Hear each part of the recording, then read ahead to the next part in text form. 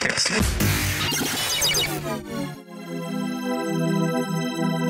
demystify what goes on behind the therapy room door. Join us on this voyage of discovery and co-creative conversations. This is The Therapy Show, Behind Closed Doors podcast, with Bob Cook and Jacci Jones. Welcome back to a very special episode of The Therapy Show, Behind Closed Doors, with myself, Jacci Jones, and Bob Cook. And this is the 52nd episode. We've done 12 months, Bob. My God. Yeah, I must look back at because podcasts get played in my Bob Cook YouTube channel. I must look back and see if I was so youthful back then. We were aged in these podcasts. We were. I just think the last 12 months, the things that we've been through, you know, individually, as a nation, the world, everything, it's surprising. I would never have guessed half of that stuff would have happened 12 months ago. No. So what we're going to be talking about kind of relates to that. The courage to be human in the therapy process. Yeah, what a wonderful title. I wonder who came up with that title. It must be me. Very intelligent person. Somebody with lots of intelligence and integrity and everything. Absolutely, Jack. Yes, I picked the title mainly because I think it takes so much courage to come to therapy. Now, you know, it's interesting. If I ever say that to clients, most clients just dismiss that and they minimize that quality. And many may just say, well, the discomfort has, got so high, there's nothing else I could do. And that might be true. And at the same time, takes a lot of courage. So I sort of want to applaud that in this podcast in a way, because I think it does take a lot of courage to come to therapy. Yeah. And it takes a lot of courage as well to go to the places that therapists often invite the clients to go to in the service of cure. Yeah, because I can remember my first therapy session, and it's really daunting. You know, you might not have met that person before, you might not know what they look like. You know, I was really stressed just about how to get to the Manchester Institute when I first started. Do you know what I mean? And parking, and I was worried about everything. Never mind what would happen in the therapy room. Yeah, that's true, and I think it's very common. And for myself, when I went to therapy, I remember dismissing that concept when my therapist said I was very brave or very courageous to come to therapy, and I said I was one of those people that said, "Oh no, I just I had to come because there was no other way." But in that process, I minimized the actual strength of character I had to come to therapy and to stay in therapy and to work through these things and to be able to go to those places of vulnerability. So I think it does take a lot of courage to come to therapy. Yeah. And I know many people say, oh, well, I have to, I did psychotherapy training, so I had to go in therapy. But I still think that it takes a lot of strength of character and courage to come to therapy in the first place, and certainly to go to those dark places we often hide from. Yeah, it's not something that any of us want to jump into, those dark places. we kind of teeter on the edges for quite a while. No. Yeah. So that begs the question, of course, is how can we do this in the first place? And there is something true in the sentence, I believe, that I made all those years ago when I said, well, the discomfort was so high that I just had to go to therapy. I think that's true. And it still doesn't take away the fact that many people don't come. Yeah. So, I don't want to minimize the process of our own qualities and strength of character for clients that come through those doors in the first place, including you, whether you had the stress of parking your car or not. Yeah. And it was very stressful. I don't like Manchester. I live in a little village where there's just one road in and one road out, and Manchester is just too busy for me. Do you think, well, the title of this, The Courage to be Human in the Therapy Process, do you think as human beings, we always aim to get back to balance? that's something that we're always trying to do. Yes, I think we're always striving to come to balance and always striving to come to some form of integration. Yeah, but we just get in our own way a lot of the time with all the overthinking and all the... Yes, and in an earlier podcast, I talked about script. Yeah. And I think we follow a determined life plan that we made for survival purposes. So it's quite hard to change all those for all the reasons I said in the podcast before. So I'm not going to go through them again. Yeah. However, I do think there's an intrinsic process around balance, which the human organism is always striving to complete, if you like. Yeah. Which I think that's nice to know, is that, you know, underneath everything, that's what we all want, is to get back to balance. Yeah, some modern, you know, theorists or therapists, or I don't even to be a therapist, might say what I'm going to say. They might say in another way and say develop a sense of well-being. Yeah. But I think you're right. A sense of well-being demands balance. Yeah. Demands yin and yang. Yeah, definitely. And often we look outside for something to blame how we're feeling on. It's because, you know, I've just gone through a breakup, or it's because my mum and dad got divorced when I was 10, or it's because of this, that and the other, which to a certain extent potentially has a bearing on it, you know, but we're the ones that need to make a change. We can't change the past, unfortunately. If we could, I think a lot of us would change a lot of it. Yeah, but you know what we can do? We can change our response to a past. Exactly. Yeah. Yeah. I think it's a completely different thing. Yeah. But in doing that, we often have to go to these darker places I was talking about. And that's what I'm saying. Humanity, unfortunately or fortunately, whichever way we look at this, there's light and darkness. Yeah. For the human condition. And I do think it's brave to go to those places. It's brave to be human with all those dark places and light places, or warts, or whatever we want to describe us human organisms as, because it just takes a lot of courage. I do believe that, to be human in the therapy process, be transparent, to be there, to go to the dark places, to stay in the process, takes a lot of courage. Yeah, because, you know, it's light and dark and yin and yang and everything. When you think about it, we can't be happy 100% of the time. There's always going to be some down moments, and I think sometimes clients want to squish it all up so they're, you know, I can cope without the highs if it means I'm not going to come down. So they kind of try to squash everything. Well, I think reframing is a really important quality for therapists to learn. So when somebody says happy, I always reframe that, because I don't know what happiness means. So I usually say, what's happiness mean? And then they might say, oh, actually, what I usually say sometimes, what does happiness mean? And before they answer, I say, do you mean something like contentment? Yeah. Because that's much more balanced. Yeah. Yes. Yeah. And I do believe in balance and integration as a way of going forward. But we need to do that, we need to go to both sides of the process, the dark and light side, to get to a sense of equilibrium, if you like. Yeah. Or even to know when we're in those places. True. Yeah. And they are, it's like a moving target, because they, you know, we are constantly moving from one emotion to the other to a certain extent. And emotions, they're very confusing, Bob. You know, what I think is being happy and what somebody else, happy, what is happy? When you said that question, you know, what is it? It's not a thing, is it? You can't put it in a wheelbarrow and wheel it off. I don't know what it is half the time. Well, I went for lunch with a dear friend of mine today, and she said, how are you, Bob? And now when somebody says that, it's like interesting how you can respond back. Yeah. I responded back, well, actually, I feel quite well. I answered back physically, not emotionally. Yeah. I feel quite well and rested.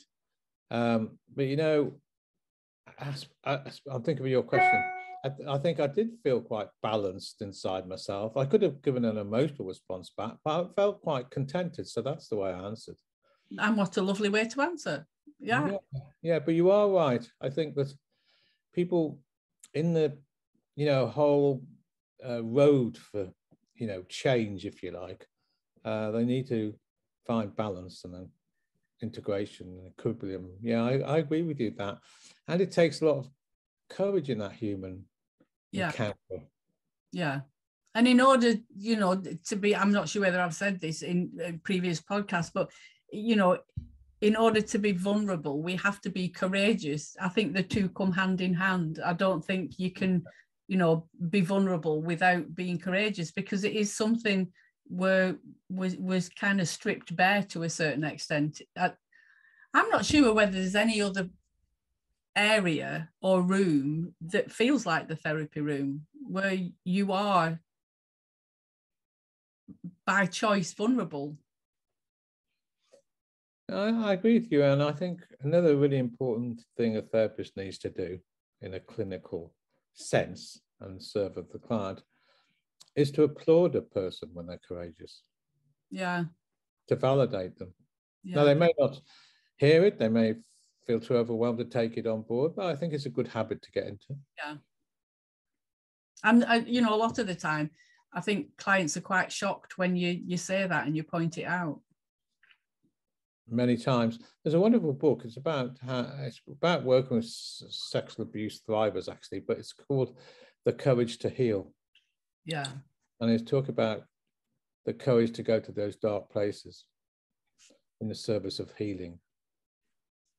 And without being able to go there, or having the courage to go there, the process just continues. Yeah. It's a great Courage to Heal. I know it's about working with sexual abuse and trauma. However, I think I very much like the title, and I'm a great believer in that title. Yeah. Yeah, definitely. And as therapists, whatever area we work in, I think it's an honor to be, on the journey. I know we spoke about it in the last podcast, to be on that journey with somebody that is, healing and vulnerable and courageous. It's an honor. It is an honor. You said to me in one of the podcasts, it wasn't the last one, maybe it was 2 or 3, you said something about, I take your words completely, but you said something like, oh, people just see being a therapist talking to people or chatting to them. Yeah. And you see, I would call that past timing.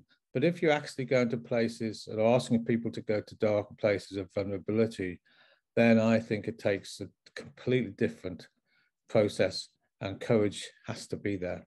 Yeah. I think a lot of the times, friends of mine, if I say something on a night out, they'll say, oh, are you trying to give me therapy?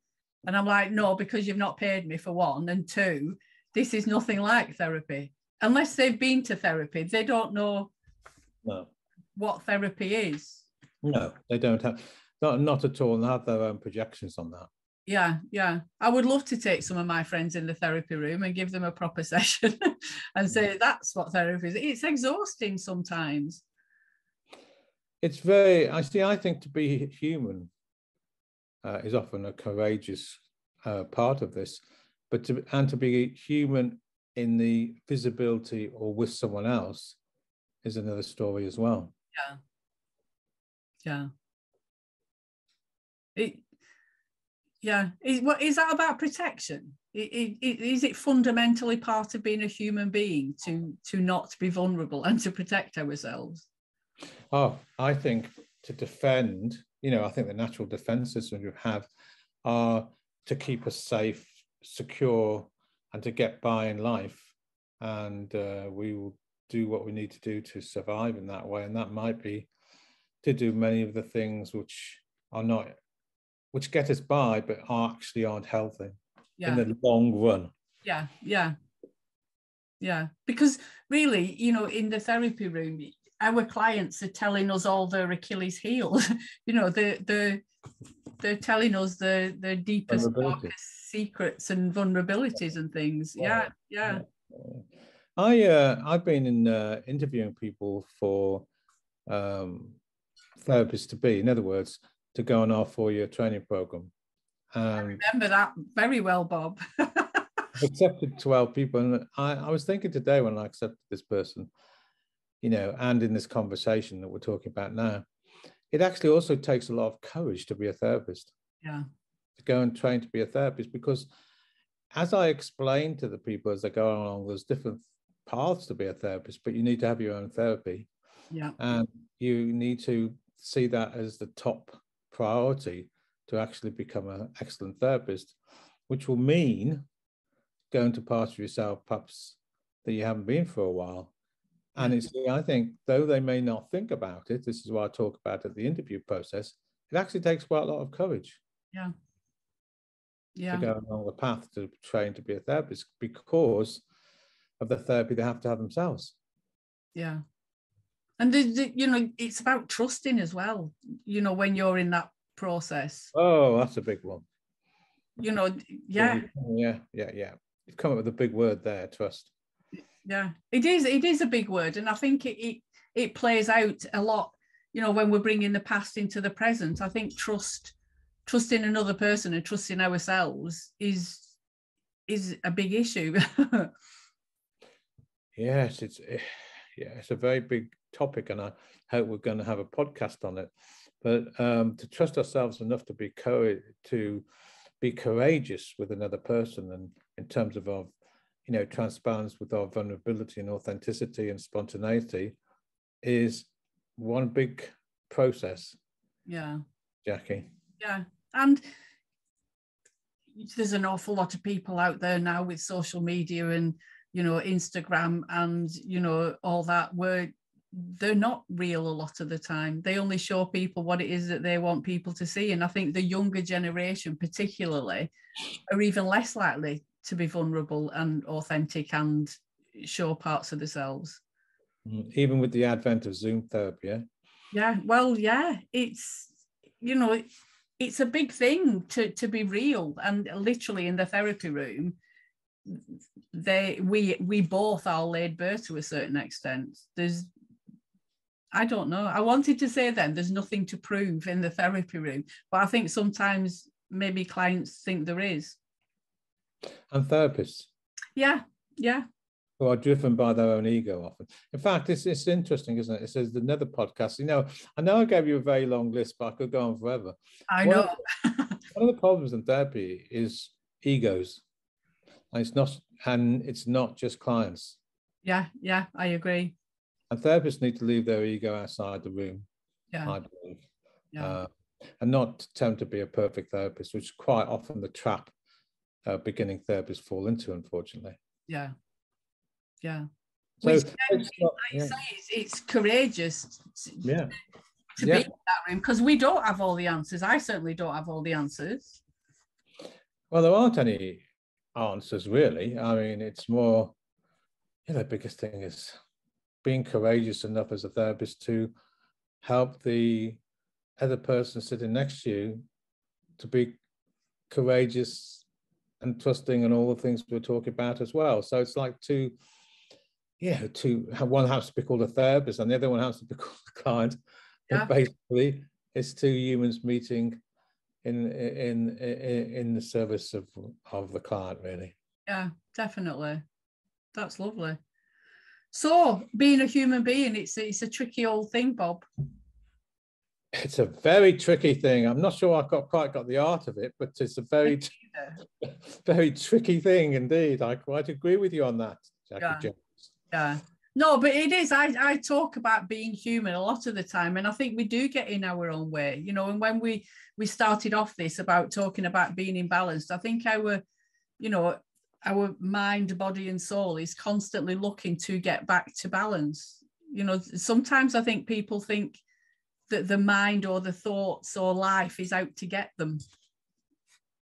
No, I think you're absolutely correct. And, you know, for people who've had toxic histories, who've had a lot of difficulties and challenges where they've gone out of balance, the therapist's duty, if you like, and it's a big word, to help the person first of all, be aware of that and help them on the road to have a life which is balanced and harmonious.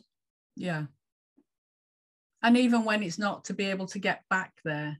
We you know, when life's always going to throw us a curveball, you know, it's never get back there. Yeah. And I think, you know, in the therapy room, you know, with a few clients, it's taken, you know, a half a session or even a full session just to ground them again when they come in the room, to get them back to a place where... Yeah, you're right. But, you know, in the end, we're only in charge of our own responses. Yeah. And if a therapist can help the person be aware of that and go down that road, take ownership of their own responses and the control of life, then that's a wonderful thing. Yeah, I love that. Yeah. Oh. Definitely. We have a choice in everything. I think the first step is to have an awareness around it, and then the second is that, you know, we have choices. I couldn't agree more.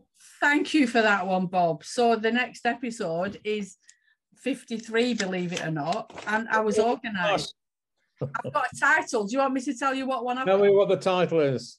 The importance of intuition in the therapy room. Oh, this will be one of my favourite podcasts. I'm sure of that. My intuition is already saying that.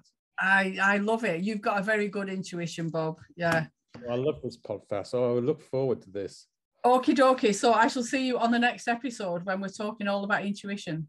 Yeah, well, take care. You too. Have a good week. Bye. Bye.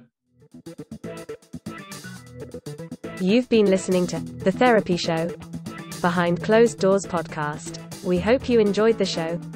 Don't forget to subscribe and leave us a review. We'll be back next week with another episode.